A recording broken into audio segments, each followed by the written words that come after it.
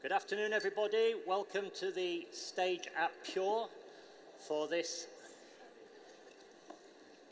extremely prestigious conversation with one of the legends of UK fashion retailing.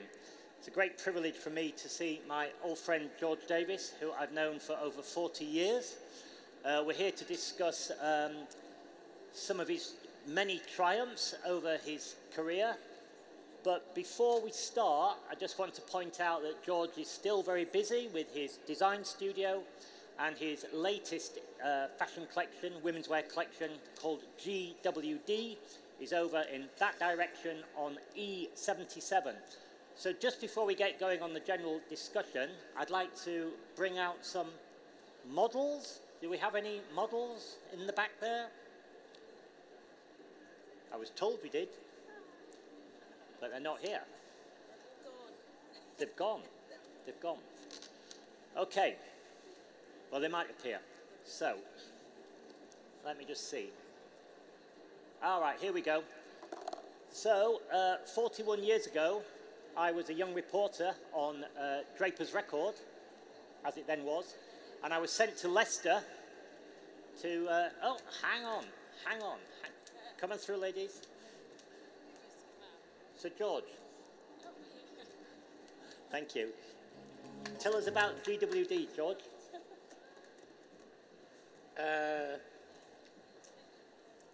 It's a retail brand which I don't currently sell in this country, but I've got 70 stores in the Middle East. Okay. Well, about 20 ladies and 70 kids. We're probably the #1 in the Middle East on children's wear. Okay. And this is your second season here at Pure, so we're wholesaling now. Yeah. We're here because all the youngsters in my business, including my daughters, know far more about online than I ever will. So they were keen, and that's why we're here. Okay, splendid. Ladies, thank you very much. Thank you. You can all go and have a cup of coffee or a pint of Guinness or whatever you do. Okay, right, so let's get cracking on. We've got a lot to get through. I've got about an hour. I'm going to put my watch down so I can keep going. So, George, tell us very briefly how you, what your career was like, the early days of George Davies in the fashion business. Give us the short version. So what did you do before you were hired by Hepworth's? Well, I went to university in Birmingham, and after a year they kicked me out and said I'll never be a dentist. And I was delighted with that because I didn't want to go, but in those days your mother told you what to do. Thereafter, when I came back, I started working for Littlewoods, who were a big retailer. And over those years, although they were tough, at 23, I was working in Hong Kong. They also trained me to go in all the Yorkshire factories that did wool, all the Lancashire factories that did cotton, and then the Midlands had knitwear. Yeah.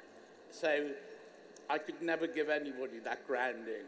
And it was after that I started my own business, and then, out of the blue, I could see there was a real opportunity for school care because comprehensives were starting to come about, and I borrowed some money, I don't mind saying this, from Northern Commercial Trust in Manchester, cabinet minister on the board, and would you believe, I was doing really well, and after 2 years or something, the bank went bust, which meant they took all my money. So I was stuffed. But what I did learn from that, I've never, ever borrowed a penny from a bank in my life. And that was probably the best lesson. And after that, that's when I moved the idea down to a company called PPD, and it was years later that I got, people knew me well, I was traveling all over the world, and then I was approached by this company called Hepworth, who actually were the people, I started the brand and it was called Next. And that did amazing, and it's still the number one. The only thing that happened to me, in probably in the late 80s, 89, the board didn't like me because I used to go and eat with everybody in the canteen. I've never said people work for me, I talk about colleagues. And I say colleagues work with me. And I think what I loved, and this is the bit I miss, I used to visit 60, 70 stores a year. Okay, I had a helicopter, but it meant I could get round because that's where you learn. You learn from your colleagues and you learn from customers. And that's the love of my life. What I miss now, it's quite tricky where I am in the Middle East to speak the languages. Sometimes they speak English, but that was the making of me. And here I am today. I'm very pleased you are. So I can see there's quite a lot of you who are not old enough to remember when Next arrived. So to give you a very quick background, Hepworth's was a big menswear business based in Leeds. They didn't have a women's wear business. They acquired a chain of raincoat shops, and they hired this man to change that chain into a new concept. And what the new concept was Next. I don't know if you can see down there, George, but I've got some old clippings. No, I can't. So I can't see it. You can't see it, okay. So I'll just whip through these. So in February 1982, on a Friday, the Friday that my feature appeared, the first 7 Next shops, women's wear shops, opened, and there was a fantastically well-organised opening plan, and all these Kendall's raincoat shops were converted into Next. And I think somewhere, just bear with me. Yeah, hang on, these are all George. Yeah, that was the how quickly they managed to open, and the whole approach of a coordinated women's wear presentation on the high street literally revolutionised the way the UK women shopped. And then a couple of years later, as we saw back here, oops, sorry, George did the same thing with menswear. I mean, it's hard, George, isn't it, to kind of get over to people how big the change was that you brought about, you and your team. Because you always talk about your team, you never claim you did it all, but you put together the team that made it happen. Yeah, I had a very good team, and I always have. And I think I told you, the types of the directors in the business didn't like the fact that I'd queue up for my lunch. Yeah, yeah. You know, things like that. Yeah. But I'm a normal person, and I've always been. And that's why, if you look at some of the other people who've done on the high street, they don't live here. Yeah. They live in somewhere places where you don't pay tax. Yeah. The other thing about George is he often, when he's moved around doing his different things, the same people have moved with him. Yeah. I just want to talk about another thing which I thought was very typical. So Next was a high street concept, and one of George's real strengths is having very good merchandise at a very fair price. So not necessarily a low price, but really, really good value in its classic sense. Would that be fair? Yeah, but what was quite interesting, even though later on I worked with M&S, because I was growing with Next, M&S blocked off my manufacturers in England. Okay. And it was, in some respects, you look back, it was the best thing they'd ever done to me, because I was the first to then find, I never call them, I call them manufacturing partners. And I don't change because I can get 10p cheaper. And that's what's really helped me in business, having those partners all those years, all over the world. And I'm very loyal to them. A lot of people will chop and change just to send 15p. I don't. So that, through M&S treating me like that, allowed me to have a multinational business. Yeah, I think the other thing I ought to say about George, and there's a few industry leaders like him of a certain generation. He's a fantastic product guy, not an accountant. So what you get with George is you get fantastic product, and that to me is what the fashion business is all about. Give the right product at the right price. I won't say it will sell itself, but that's a big part of it. And as George says, too many people sort of say, I've got to make this at a price, and then they're cutting corners and it doesn't work. This is not what George does. I just wanted to highlight, George, when you launched Next, I thought you were very cheeky, because for a high street chain, they went into Vogue and they took 6 or 8 pages in Vogue with these fantastic high quality pictures showing the lifestyle coordination that Next Women's Wear was presenting. And I know it sounds really silly to say that it really wasn't around at the time, but it wasn't around at the time. So there's a few pages here. Yeah, everything was merchandised beautifully in store, which the old things used to be, all the coats would be together, all the skirts together, all the trousers, all the blouses. When you went into Next, your outfits were already created there. Okay, so for your next trick, having done women's wear on the high street, George, done menswear on the high street, you then turned your attention to mail order, which was, of course, another place that you'd worked, because were you working on the Littlewoods mail order side when you were with Littlewoods? No. No, you were just on the high street side. Yeah. So tell us, because now we'll come on to online shopping in general, but tell us what the idea was with Next Directory, which revolutionised mail order, as we used to call it, as much as your Next did on the high street. Yeah, but I think because as a person I'm very aware of what's happening, and I could tell you, I can't remember now, how many cars were on the road, and that was growing, and I could see that's going to be difficult for people going into towns. And towns have never fathomed it out, and I thought, and I always remember looking at La Redoute, which is a French catalogue, and they were delivering in about 14 days. So I set myself the challenge of delivering in 48 hours. And nobody had ever done that, and that's what I did. And I delivered in 48 hours, and it just took off. But the thing about that was so interesting, I had a catalogue, but I actually had swatches in the catalogue that you could actually see the men's jacket. I've got them up there. So these were physical swatches of cloth.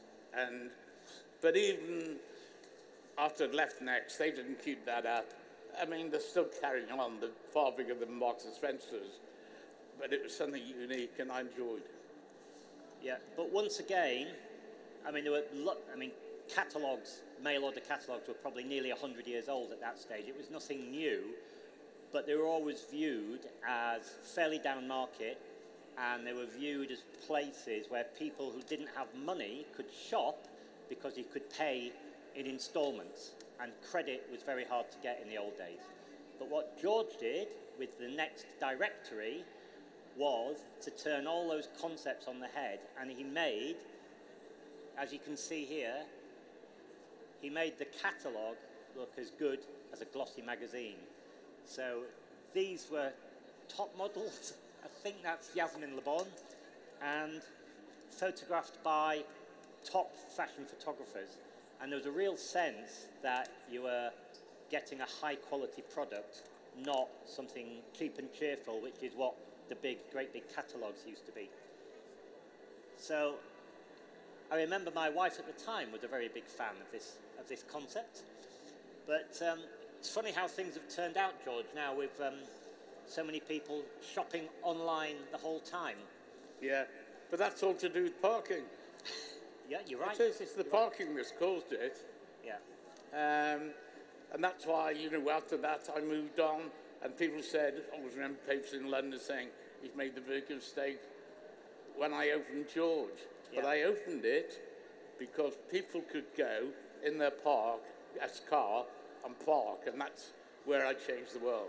And that was so successful, and I suppose the difference was, this time I owned the business. Yeah. So when they wanted it, they had to buy it. Okay, so on to the next stage. When George left Next, very quickly, he moved on to a total 90-degree swerve, typical of the man, and he partnered with Asda, which was owned by Walmart, the big American company. No, there wasn't. There weren't. They weren't owned, not by at then. the start. Later on. Ah, okay. And when Walmart bought them, I left. Okay. So you correctly identified the high street was under pressure because of increasing parking restrictions. Lots of out-of-town retail parks being set up, anchored by supermarkets. Supermarkets used to sell bits and pieces of textiles and clothing, not very exciting.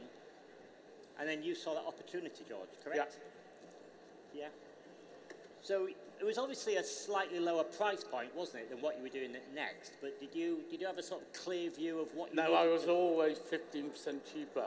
15? Yeah. So that was your vision, was it? That's what it's got to be in the supermarket? Yeah. And what did you start off with? Women's wear, or did you start off with men's, kids, the whole lot? I started with women's, moved to and kids very quickly, and then I moved to men's. Yeah. They're all good. Yeah. And did you expect it to be as big as it became, as quickly as it became? Well, I think when you're so busy and you've got a concept and everybody seems to like it, you don't know, but at least whenever Asda stroke Walmart by then wanted to buy me, I sold it. Yeah. And I made a lot of money. But then I wasn't going to do anything. I wasn't sure what I was going to do. And then out of the blue, I bought myself a sailing boat, and I was on the sailing boat, but I always felt guilty about not working. And then I got a call from London, and it was from one of the agents regarding M&S, and that's how I did Peruna. Okay. So that was an amazing success. So just to give the context for people who can't remember, we're talking about nearly 25 years ago now. So M&S, biggest retailer in the country, it had really been, I would say, sidelined by what George had done at Next. It was struggling. It was on, I don't know how many chief executives it's had, all trying to do something with it. And they went to George, and for a certain period, I would say about the only exciting thing about women's wear in Marks and Spencer was your Peruna. Yeah, but what I did there, which is quite interesting, the equipment they had in stores was dreadful. And part of the deal, I said, I want to put equipment in.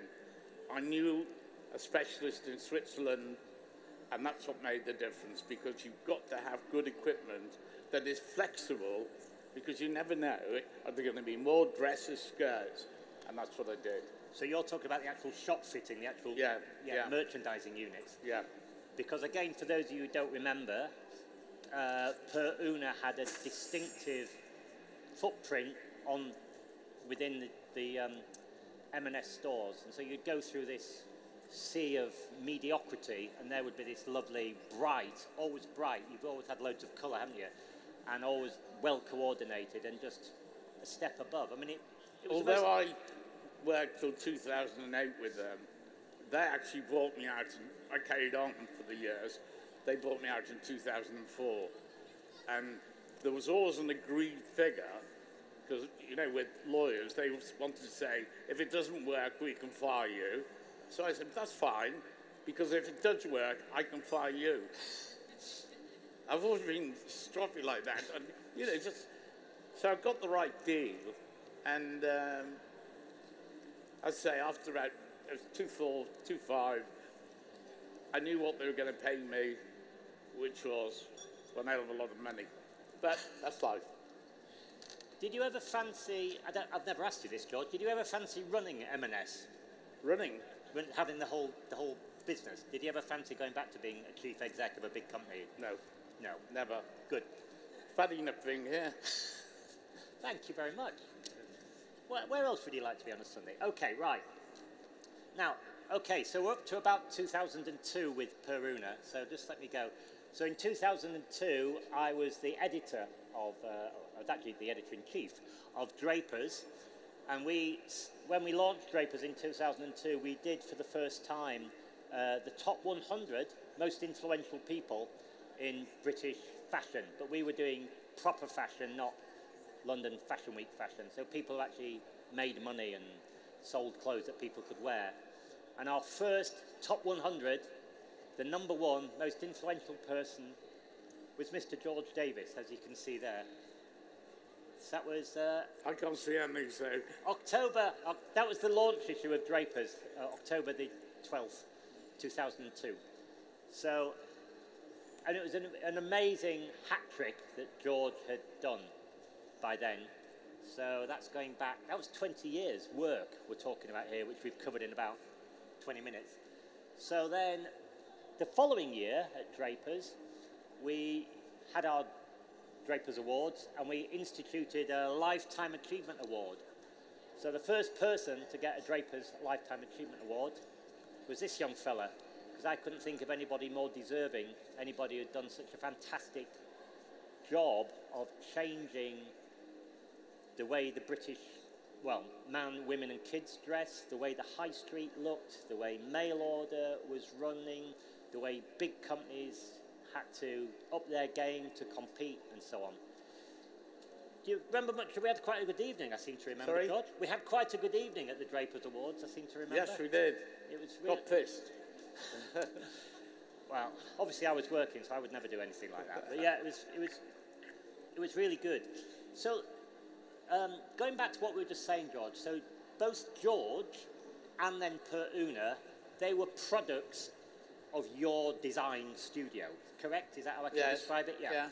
So tell me a little bit about how that works, and you've explained a little bit that you never wanted to be, you know, beholden or being an employee anymore. But how does it work, and what else have you done that we haven't yet touched upon? You mean the Far East, Middle East? Middle East. Well, just tell us about the concept with you've been in the Cotswolds. That's where the studio is.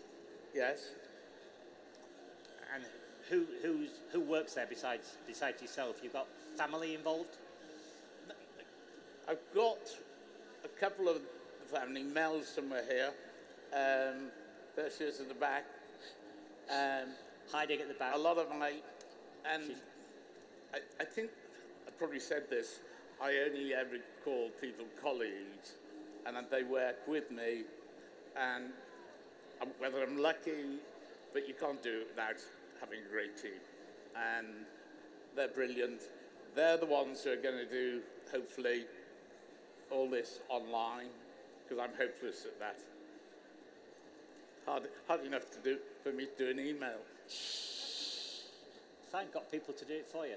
Right, so Mel's one of your daughters. You've got a couple of other family members sometimes working with you.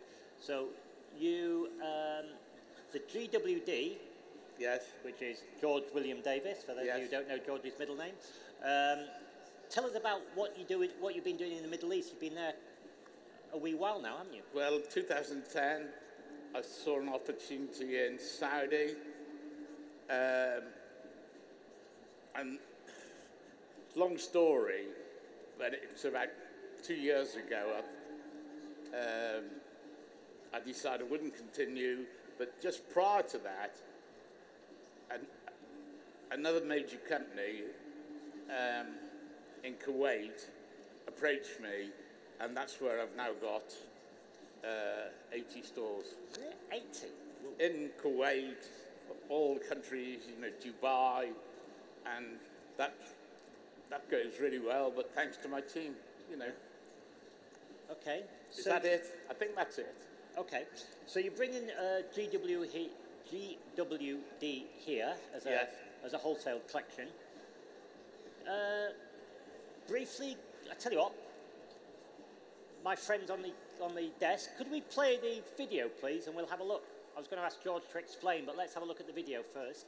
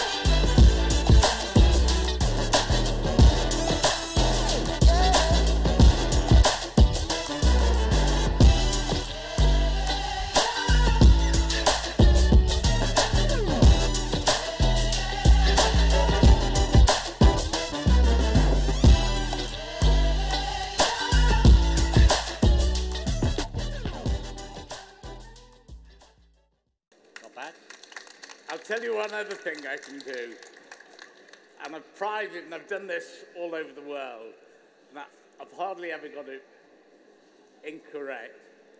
When I look at a lady stand up, I know exactly what size you are. It's true. I can. I've done it on planes where the hostesses would come up to me when they check. I did it in Saudi, and that was tricky. Yeah. And I'll tell you one little story. These 12 women were sitting opposite me because Saudi, in those days, it was very difficult to even be in the same room. And I started off and I said 10, then there was a 12, then there was an 8, and then in front of me was a woman who was a good 22.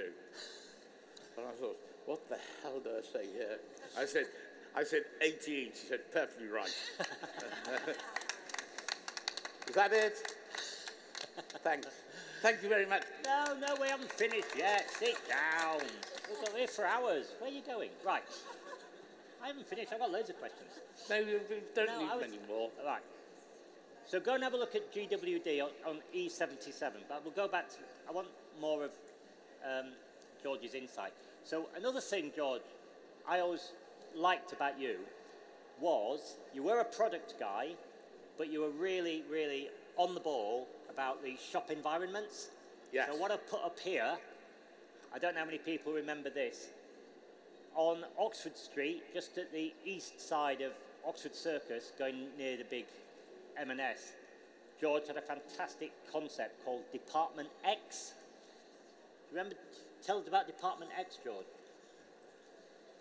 I mean, it was unlike anything else. It was like bringing a warehouse to the high street, wasn't it? It was, yeah, quite amazing. What I did,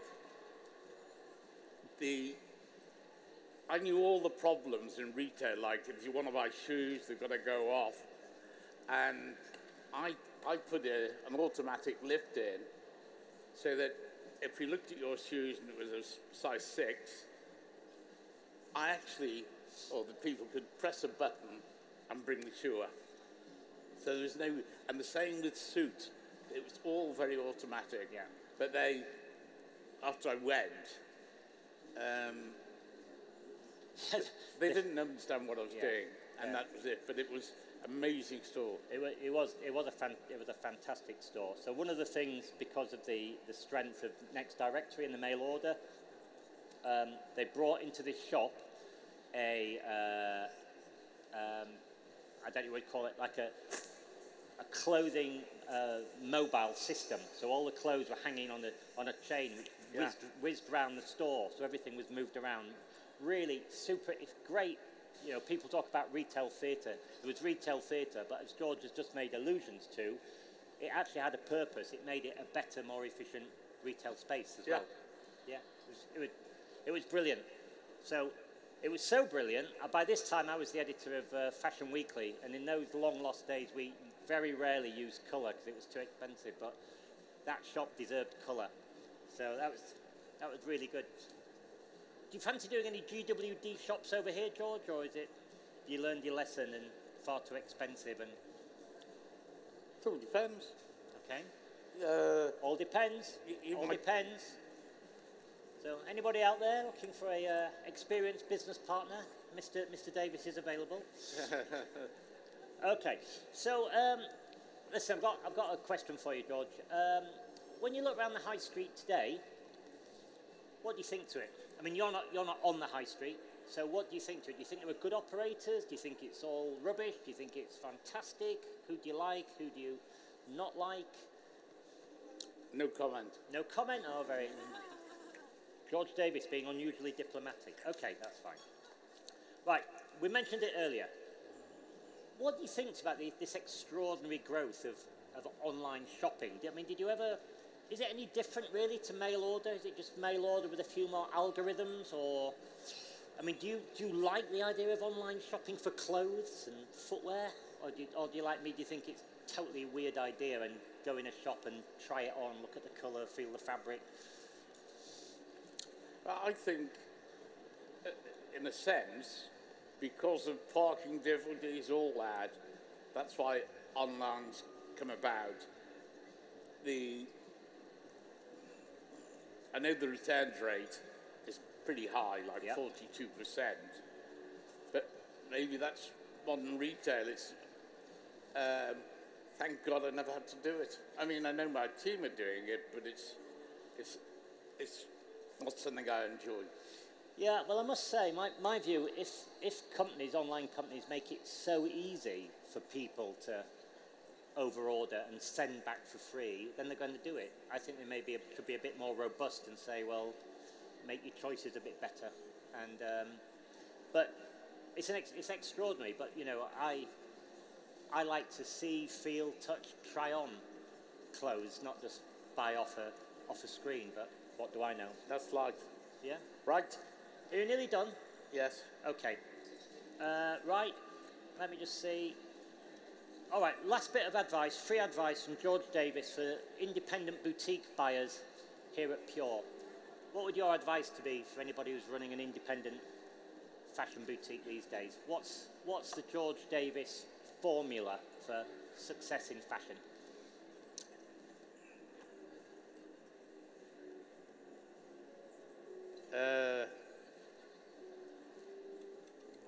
I don't have a formula. It's because you do what you're doing and what you there were so many obvious things to me in the past, you know, about parking, etc. I find online, I mean, I don't use it unless it's something, you know, basic. Yeah. Like if you're buying glasses or something. Yeah. I think it's really difficult for the consumer today. Yeah. I wish shops would come back. And I know a lot of people here, and I've been at a few trade shows, and I still think they're very important for me.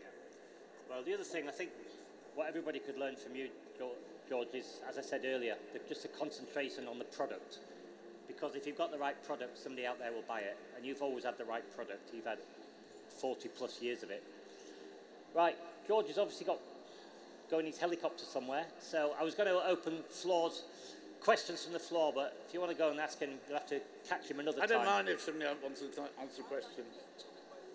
You'd like a picture? Well, pictures are extra. Pictures are quite expensive pictures. Right. Has anybody got any question for George? Not for me, I don't know anything. Yes, the lady, the man at the end. Oh, somebody over there, somebody there, no? Yes, yes. Oh, sorry. Sorry.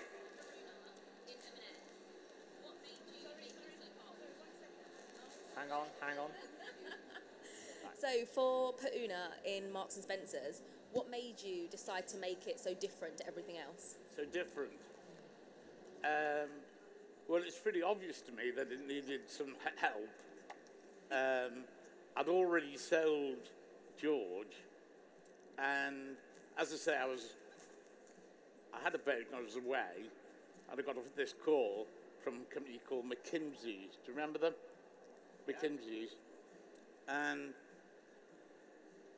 ultimately, I couldn't say I was on holiday because I've always felt guilty. And then I flew back, and then I met up with the managing director and the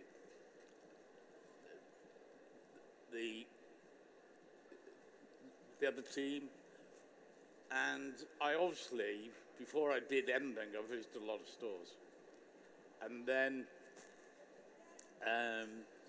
because I didn't just visit one, I visited probably 50. And then I thought I could see what I could do. And I saw the gaps. But the trouble with, and I built up Pa'una, and then ultimately they bought it off me for a hell of a lot of money. But the point was, after I'd left, because even though after they'd bought it, I worked till 2008. But the thing was that's happened, they diluted the brand by putting, like, the jeans over there with jeans. And that's not, I know how to build brands. And you can you look at it, Next, George, and that's what they did. And I think that's their life. But that's what I wouldn't have done. But it's up to them. Okay, anyone else? We're only here once. Sorry, lady here. I think with Pa'una, what was really unique about it was that it was for the real woman, but it made the real woman. Sorry? It was for the real woman. It made the real woman feel very beautiful. You know, it was a brand that you could access, but it made you feel like you were wearing something that was, you know, more higher end. And I noticed that you talked about the fact that you could identify a woman's size. Is that what you were trying to do? Because it seems to me that you were very at the forefront of what we call today, you know, inclusive fashion, trying to cater for the normal woman. Is that something that was always at the forefront of your mind? Is that maybe your success? Yeah, I never wanted to, you know, make a dress and then sell it for £300. How they get away with it, I don't know, but, you know, the brands do. And, yeah, that's what you said. I want to be inclusive. And the difference is I admire women, having had 4 wives, more than men. Generally. I mean, I can say on George's behalf is I've had 2 wives, and that George, whatever he's done in these various businesses, there's always something where women have said to me, you go in for one thing, but there's other things that you can't resist. So you might not need them, but you want them, and that surely is a key to success in fashion. And, you know, George has always been, I'd say this in the nicest possible way, totally unpretentious. You can see what he's like. He's a hugely successful guy, and he's still a lovely man. And it was always about just giving the right product for a very, very wide audience, not being full of pretentious nonsense like so much of the fashion businesses. I think the only thing I'd say, and this, you know, I was talking about retailing, but because I've been able to make some money, I've got a massive charity, and I've learned a lot about charities. And for instance, in Leicester, I don't just give, I get involved. So anybody who works on the diabetes side, and because it's, you know, as you know, it's very relevant, diabetes. And the difference is, I think, with me, everybody who works on diabetes gets a birthday card from me online. And everybody who works anywhere in the world gets a birthday card. You know, because you can do it with email. And they're the things that are important to me, people. Thank you very much for listening. I love you all, even the men.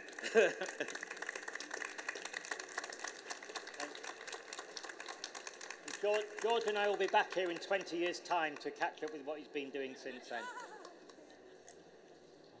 Thank you, George. Nice to see you. It's only water. It's only water, unfortunately.